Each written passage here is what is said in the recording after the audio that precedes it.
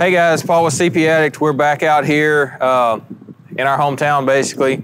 Andrew was kind enough to come back today with his 86 Bullnose. In our last YouTube video on his truck, we got a lot of comments of people wanting to know about the motor and things he had done to it and stuff like that. So he's come back out to give us a under hood shot this time and kind of give us some more rundown on the mods and things like that. And maybe we can even talk him into taking everybody for a ride along inside the truck. So obviously your YouTube video last time was quite popular because not many people work on these trucks. Yeah, so like in the last video, I think we talked, it had a 6.9 in it and I had a factory turbo on it. And there wasn't nothing wrong with that engine. I just got kind of bored with it.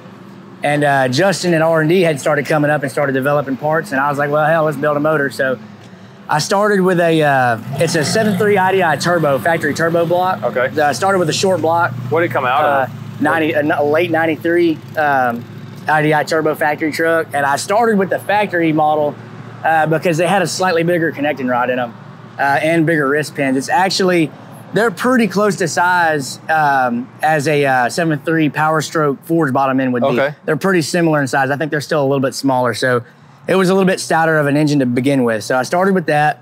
And it got a full bare block rebuild, okay? I mean, I had a machine shop. They sleeved all 8 cylinders because they were bad about pinholing the blocks, all that good stuff. Yep, all the cavitation. Right. And so the block was done and they hot tanked it and all that good stuff. I had the crank polished and measured out. It's a standard crank. It's got a R&D main girdle in it because I was just gonna go kind of all out on it, really. Might as well while you're that far into it. Yeah. Obviously all new bearings and all that stuff. So it's got R&D main girdle. It's got an R&D stage 1 cam in it. I had Justin at R&D cut 40 thousandths off of the pistons to drop the compression because these were like 21.5 to 1 compression stock. And with how much boost we were going to run, it was kind of one of those things. Is it going to hold up with that high compression? Right. So he cut the pistons and ceramic coated them for a little higher exhaust temperature. So if you got stupid with it, it would maybe sustain it. Hopefully, you know. And it does get pretty hot on the pyro because it's not intercooled. But on this, mine is. I got new forward cylinder heads. I actually still offered them, and we put Inconel exhaust valves in them. And Comp 910 valve springs, and I shimmed the valve springs up about 30 thousandths to get a little more spring pressure out of them, because again, the boost and everything like that. Yeah, exactly. With going all out. And then obviously head studs, but they're ARP 2000 head studs, just factory head gaskets, everything like that. Typically, we find that the factory head gasket, as long as you've got good clamping pressure on it, it usually stays together just as well as all the other fancy crap that's out there. Right. Yeah. So I think they're like Felpros or whatever.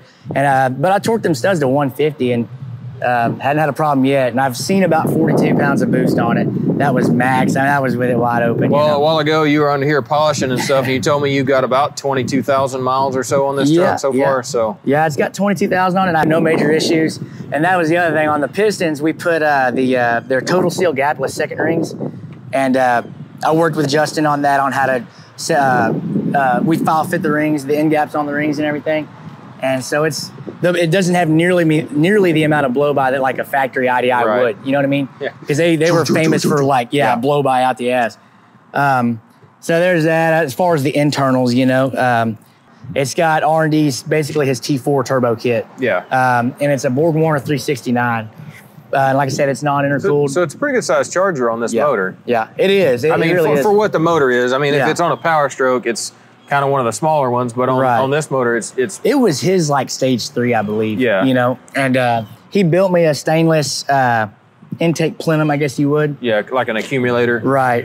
Because I think he actually blew out an aluminum one time on his motor. So I had him build that stainless one, and he did it for me. It's got it's a 150cc DB4 injection pump from R&D. And it runs pretty good, man. What injectors are you running in? Oh, they're R&D stage 1s. Okay. Yeah.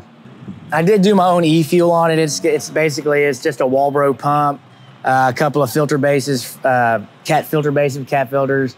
And, wonder where you got those from. Yeah. Yeah, you ain't lying. So yeah, and then it's going through a Holley regulator. I regulate the pressure at about 10 psi on the inlet of that DB4. Well, I appreciate it a Yes, bunch, sir. man. I appreciate you. Seth, come over here and take some pictures of this.